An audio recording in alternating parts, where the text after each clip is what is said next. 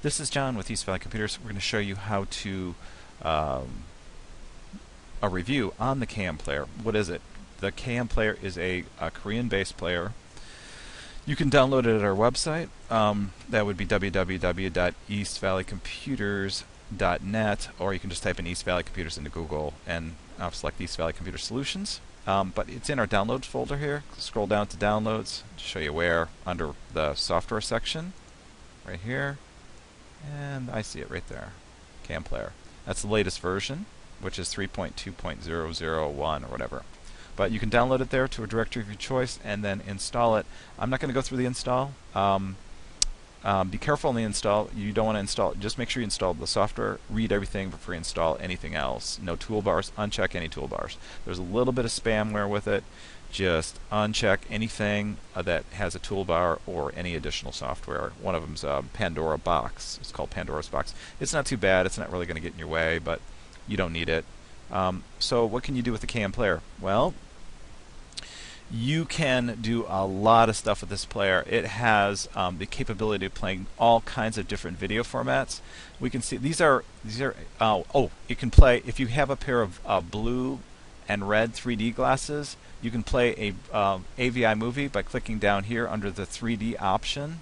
I'm going to just maximize the screen on this. Oh, by the way, I'm going to escape and go back.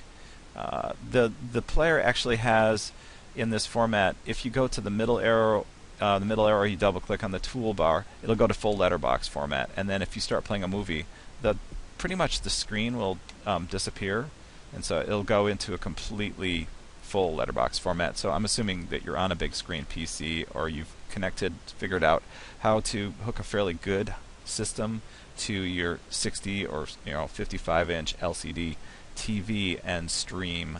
There are built-in streams in here. There's even music now. This is an evolutionary player. Like, it is evolving quick. Here's a what is the KMplayer? There's even a video here that it will go into and give you more instructions like me.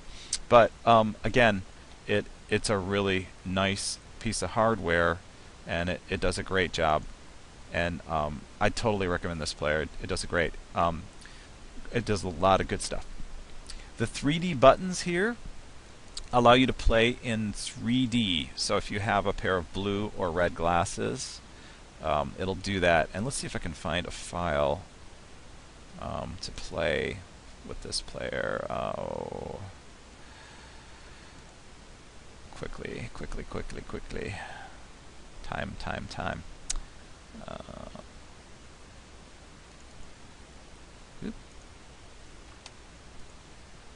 Folder. Sorry about that, folks. I slipped up. Well, I don't have any movies here, which is sad. But again, don't get discouraged. But there's a lot of stuff you can do by playing the player. It has a lot of capabilities. Full DivX formats. It will play your DVDs. It has DVD capability. It has pretty much every format. It's not a recorder. This is not meant to record. Maybe they'll do that later, but its basically function is to play or stream video. These channels here that are in here are pretty much Korean based, but you can go explore them, and they have a ton of them. But music capabilities, yes. Will it play MP3 format? Yes. Will it play video formats? Yes. So again, it's quite an impressive deal. This is an import function to import all of your music, and I'm going to not do this in this video, but we are going to set it up as a to import today, and I'll do another video on that soon.